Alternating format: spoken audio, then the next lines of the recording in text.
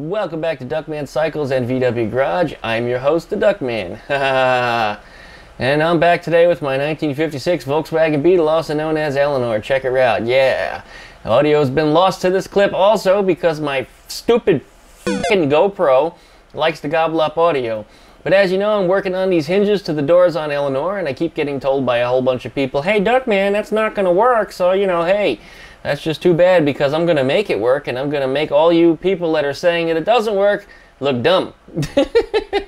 And it's totally worth it. Well, anyways, as always, like, comment, subscribe, plug the dingle belly. Don't forget to check out my website at duckshit.net. I thank you very, very much for hitting me up over there and finding all my other social media links. I now have over 1,000 people following me on Instagram. So I appreciate that very much, you guys, all of you that went over there and clicked the button for follow. Once again, still, hit it up. I mean, there's no reason to stop. That's where I post pictures in between projects. If I can't get a video up, I try to put up some photos instead. So again, you guys, thanks for watching. Really appreciate it. Let's go ahead and return to this project. Okay, we're getting somewhere. You saw me cut these two pieces down. This is a stock screw. It actually does thread into this, but I discovered that the stuff is too thick, and unfortunately I can't run a stock screw into it, but I would have loved to have demonstrated stock screws on there. Maybe I'll find some with heads like that, but these set of screws actually came with these hinge kit. So let's go ahead and show you how this is supposed to go together. First we put the piece of the hinge in here. Helps if I don't drop it.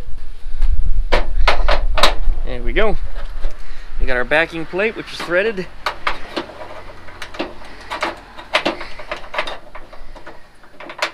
Screws in there just like that.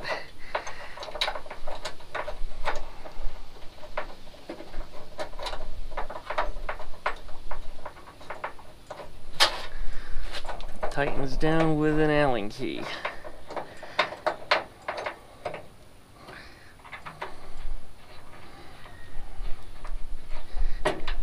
There we go. That's how it's going to snug up. Now what I still need to do is I need to actually take this piece back out and mill around the edges of it, so that way it has the ability to float in this pocket that I made in here. And the reason for that is so that way the door is adjustable. I can loosen up these screws and move the door every which way.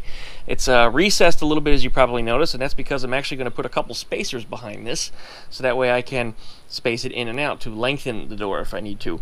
But I'll put a couple spacers behind it just so that way it has a starting point. I don't want to, you know, start butted way to the back or start flush with the front. I want it actually to be somewhere floating in the middle, so that way we can make adjustments off of that as necessary. Now the pocket over on this side over here is a skinnier one, so this piece obviously is not going to fit in there. It's not going to go in there, so I'm going to have to mill some off of both sides and then get that put in there. But once everything is said and done, the hinge is going to attach just like this, and that's the reason why I cut this notch out of here. So I'll weld this plate onto that plate, and then of course it'll be screwed right into the pockets via the pin inside the A-pillars. Should go on just like that. Oh, you know, Duckman, oh, it's not going to work. Oh, yeah. This is going to be much shorter. I don't know how much I'm going to shorten it, but it's going to be probably a few inches cut out of it. But yeah, it'll be like that. And of course, from the inside of the car, you'll see the hinge. You will see the hinge just a little bit. If we choose to, I probably even could make a little metal plate if I get that fancy and weld over this. We'll see how that turns out, of course, once I get the door mounted in position as I start tacking the welds on. But yeah, that's how it's supposed to work. And of course the same thing over on the other end over here. Okay, just like that. Or if you want to look at them both. People like to see both. Here we go. Just like that. And there's my thumbnail image. Well, unfortunately, I lost my audio to this section of the video here, but I went ahead and I milled this piece down, and then I took the backing plate, slipped it in around the back, and there it is. It kind of slips between a couple layers of metal. It's kind of interesting how that worked out. Didn't intend for it to be that way, it just kind of was.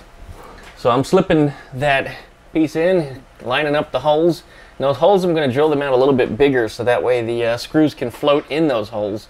So I can move this whole piece around. It still needs to be milled down a little bit too, so it has a bigger gap around the edges. But I'm going to run these screws in here, and we're going to show you exactly what it looks like when it's all assembled. Goes together pretty easy, but you know, once you got it together, it's not something you, well, pretty much not something you ever take apart. And here it is, tighten them right up. Check me out. Yeah. Snug up real good. I don't hear any weird crunching or anything. Still need to do a little bit of welding around the back side of those pockets that I put in there. I also need to do some grinding on the welding inside the pocket. That's the reason why the little block that I put in there hasn't gone completely flush. Here are the hinges. That's what they're going to look like when they get welded together. Well, anyway, I just want to tell everybody, you know, thank you for watching. I really do appreciate it. Hopefully we'll be back tomorrow working on this project a little bit more. I'm going to try to get the hinges welded into the car and then try to get the hinges welded together here on the doors, and maybe we'll make them work. As always, check out duckshit.net for all my different social media links. Don't forget to join me up on the Facebook group page, and like, comment, subscribe. Thank you guys very much for watching, and hopefully we'll see you tomorrow.